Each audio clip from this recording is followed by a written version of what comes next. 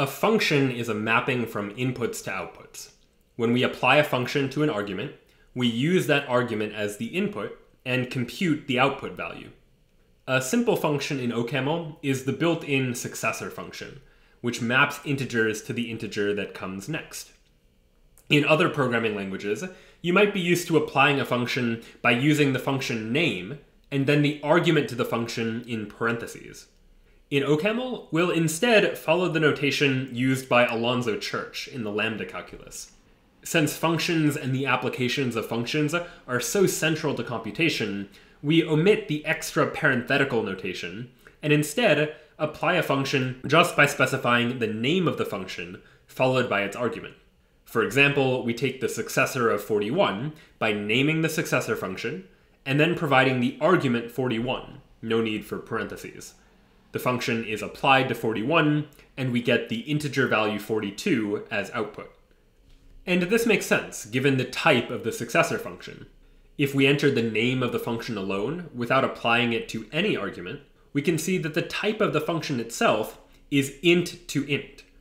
Remember that we interpret this type as meaning the function takes an integer as input and returns an integer as output. In OCaml, functions take exactly one argument. That may be surprising if you're used to other programming languages where it's possible for a function to take multiple arguments. It turns out, though, that this isn't much of a limitation on the programming system because functions are themselves values. So let's take a look at how that works. Let's say we wanted to write a function to take the maximum of two integers. In other programming languages that allow multi-argument functions, we might call the function on two integer inputs and get back an integer output that is the maximum of the two inputs. But in OCaml, functions can only take one argument. So how could we think about this function? Well, remember that the type of a function in OCaml is the input type, an arrow, and then the output type. This function can't just be an int-to-int function, since that type describes a function that takes one integer as input and produces one integer output. Instead, we'll write the type of this function as int arrow, int. This type describes a function that accepts an integer as input and returns as output a new function that itself accepts an integer as input and returns an integer output. In other words, this function accepts arguments one at a time. It accepts the first argument and returns a new function that accepts the second argument rather than accepting both arguments simultaneously. This idea, known as currying a function, allows us to simulate functions that take multiple arguments in a language where functions only take single arguments. And it turns out currying will allow other benefits that aren't possible when arguments are all taken simultaneously, as we'll see later in the course too. Currying is used extensively in OCaml, and the language constructs help us to use it. These parentheses in the type of the function, for example, aren't necessary. Since the arrow type expression operator is right associative, we could equivalently write this type as int arrow int with no parentheses. But still, this isn't a function that takes two integer inputs simultaneously. It's a function that accepts a single integer input and returns a new function that takes an integer input and returns an integer as output. To use a function like this, we'd provide the name of the function and apply it to the first argument. That expression returns a new function. So we'd take this new function and apply it to a second argument, and then we'd get back an integer result. OCaml makes function application left associative, so we don't actually need parentheses around this first function application. We can separate the arguments with just spaces. This makes OCaml functions look similar to functions that take arguments simultaneously, but it's important to remember that in reality, functions like these take their two arguments one at a time. And there's no reason we need to stop at two arguments. We could write functions that take as many arguments as we'd like, one at a time. Here's an example for the type of a function that takes one integer input and returns a new function that takes a second integer input and returns a new function that takes a third integer input and then returns an integer as output. We've actually already seen functions that work in this curried fashion. Let's go back to the operators we used when first working with values and types. The addition operator, for example, adds two integers together and produces a third integer. This operator, like many other operators in OCaml, we generally use infix, with the operator placed between its arguments. But if we take the operator and place it in parentheses, we can use the operator as a regular prefix function. Prefix because the function name comes before the argument. What's the type of this addition operator? It's int to int to int. In other words, it's a function that takes an integer as input and returns a function that takes a second integer as input and returns the sum. If we try applying the addition operator to a single integer, you'll see that what we get back returned is not an integer. It's a new function of type int to int. It's a function that's waiting for us to provide the second integer as input, and then it will output the sum. So if we then take this new function and apply a second argument to it, we get the sum of these two integers. And again, the parentheses here aren't really necessary, but here as just a reminder that the functions take these integers one at a time. So now that we've talked about what functions are in OCaml and how to use them, let's talk about how to define your own functions. In OCaml, we can define a function with this construct, fun var arrow expression. This defines a function that accepts a variable as input, and after the arrow is an expression that might use the input variable, and that expression defines what the output of the function will be. So for example, we could define a function like fun x arrow x times 2. This is a function that accepts an integer input x and returns the value of x times 2, doubling the input. OCaml can infer the types for the input and output of this function, but sometimes it can be helpful to write down the types explicitly to make our intentions clear. To do that, we could add a colon and an int to indicate that this function will return an int.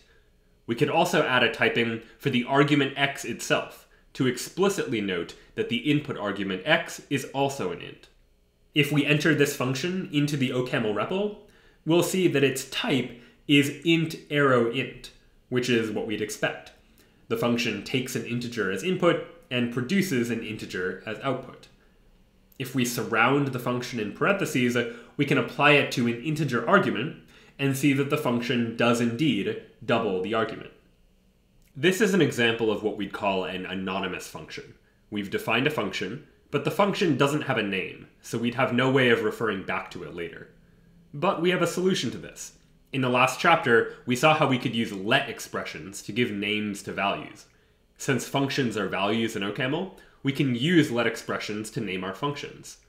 To give a global name to this doubling function, we could write let double equal fun x arrow x times 2, and now we can use this name later anytime we want to use the double function.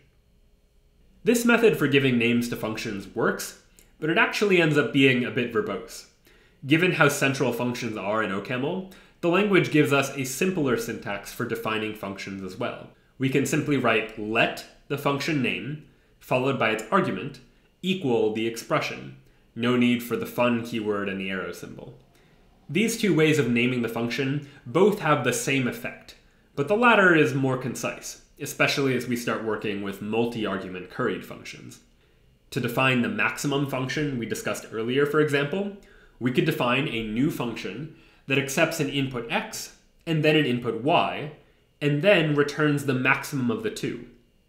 But this is really just a simplified syntax for what's really happening, which is that the maximum function is a function that takes x as input and returns a new function that takes y as input and returns the maximum of x and y.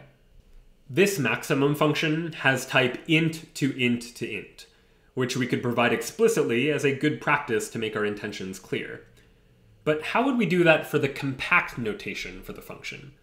For each of the arguments x and y, we can individually note that their types should be int. But we also ideally should provide the type for the result of calling maximum on values for x and y.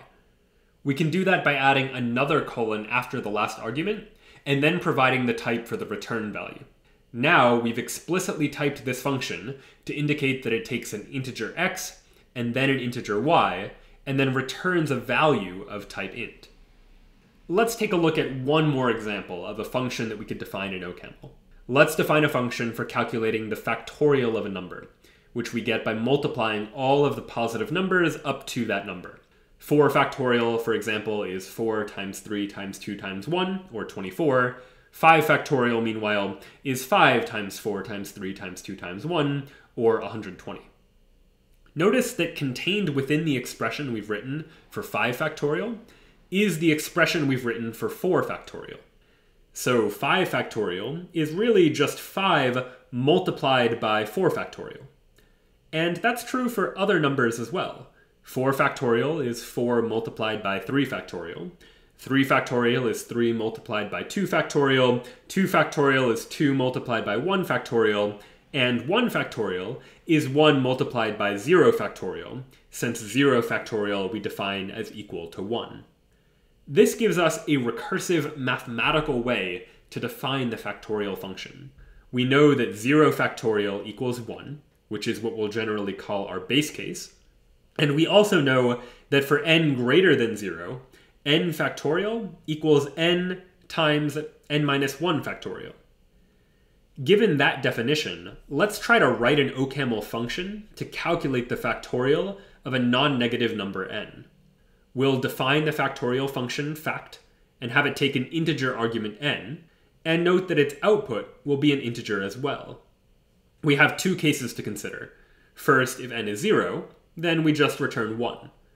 Otherwise, if n is not 0, then we'll return n multiplied by the factorial of n minus 1. This makes sense, but if we try to use this function in OCaml, we're going to get an error. Our use of fact is unbound. And that's to be expected. In a let expression in OCaml, we can't use the name we're defining, in this case fact, in the definition for the name itself. It's out of scope there.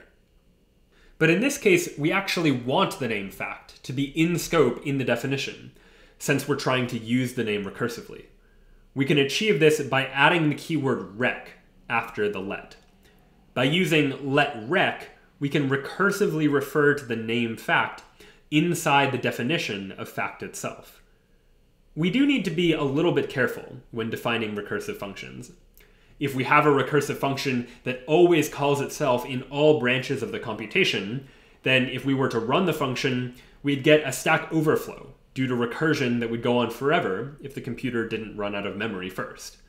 So we always want to make sure that our recursive function will eventually stop recursively invoking itself.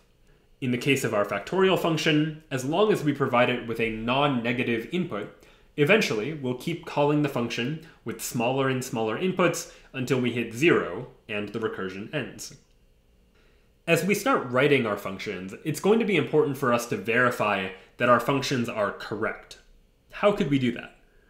One strategy is unit testing, systematically evaluating our code on known inputs, making sure that the code behaves the way we expect. We could test our functions manually in the REPL. After writing our factorial function, we could test a variety of inputs to the function and verify that they all have the value we expect. They should all be true, otherwise we know something's gone wrong. But manually testing the function in this way isn't ideal, since we'll want to test our code any time we make changes to it. Instead of coming up with and writing out tests every time we make changes to our function, we can write some unit testing code for testing our factorial function, so that anytime we make changes to the factorial function, we can just rerun the unit testing code to verify that the function still works. Here's an auxiliary function that will help us with some unit testing. It accepts a test as input, which produces a Boolean value, true if the test passed and false if it failed. It then accepts a message as an argument, describing what the test is verifying. We use the printf function in OCaml to print out whether the test passed or failed. Now we can use the auxiliary unit testing function to test some sample inputs to our factorial function. Here's a function called factTest that will call the unit test function repeatedly on a variety of different inputs, comparing those inputs to the expected output. When we run the factTest function, the function will test our factorial function against all of these known inputs and outputs and verify that the outputs are correct. Printed to the terminal, we'll see whether the tests passed or failed, helping us to verify that our code is correct. Of course, we can only trust this verification if our testing has been thorough. It's not possible to test the factorial function on all possible inputs, but it's good practice to test on as wide a range of cases as possible to increase our confidence that the functions we write in OCaml are correct.